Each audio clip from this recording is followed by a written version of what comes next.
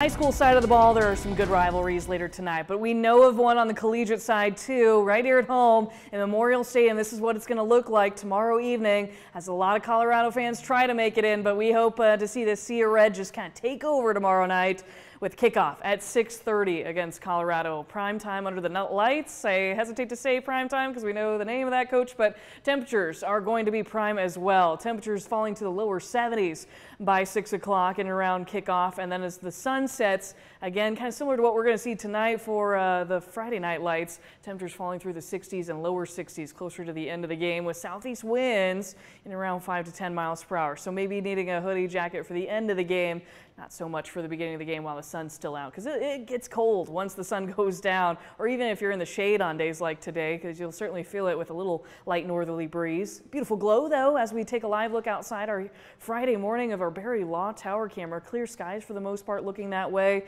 so temperatures falling to the 50s, 53 now here at the Lincoln Airport as well as toward Omaha at Epley, 51 in the northeast corner of the state in Norfolk, and central Nebraska seeing 50s as well, if not right around 50 degrees in North Platte. In fact, even Chadron warmed up a little bit since checking in on them last hour when they'd fallen to 49 degrees. Not much going on in Satellite. We had seen some mid-level clouds develop overnight in north central Nebraska, now producing just a light shower or two in and around Ord, headed toward Loop City between St. Paul as well. Not going to produce a whole lot of rain. Consider yourself lucky if this hits your backyard, because a lot of us are waiting on the rain and we could really use it. But a lot of us are going to miss out on even this scarce round that we're going to see kind of develop throughout the later morning hours as well. It'll shift a little bit to the east.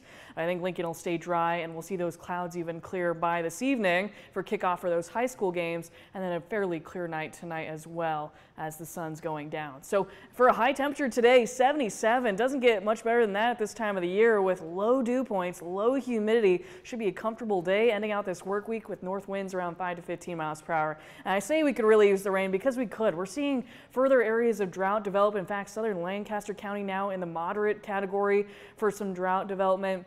You see northwest corner of the state isn't doing too hot either, so we could really use the rain. Unfortunately, even looking farther out through the middle portion of this month, we're leaning towards below average precipitation and toward a warmer kind of section of the month as well, leading towards above average temperatures, especially across northeast Nebraska, but for much of Nebraska as well. So we'll enjoy 70s for not only today, but also tomorrow, topping out around 76 degrees during the afternoon. Of course, there's a lot of Husker events going on tomorrow, so a great day to be out on the town before we do look warmer for a majority of next week, as 90s are in the forecast for just about every day until next weekend.